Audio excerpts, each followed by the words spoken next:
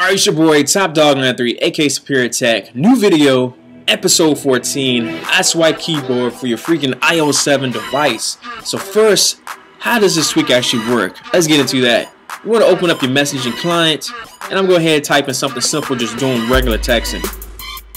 Cat in the hat.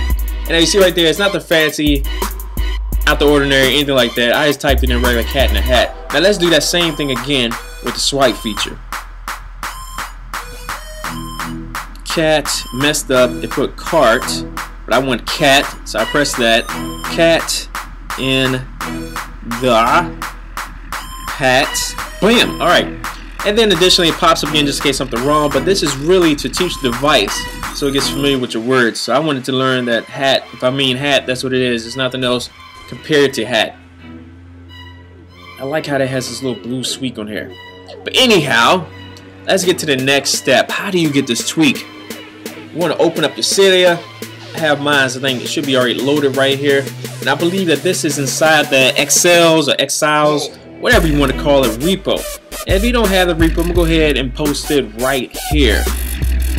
Once you get the repo, just do a search for iSwipe keyboard and you're good to go. You install it, ask for you to respring it, and then that's it. There's nothing else to edit. You don't have to switch no keyboards around, nothing like that. Alright, so let me know what you think about this video in the comments. Thumbs up, subscribe, rate, do all the YouTube stuff for my videos. Helps me make more videos. Until next time, guys. Also, check out my other two videos right here.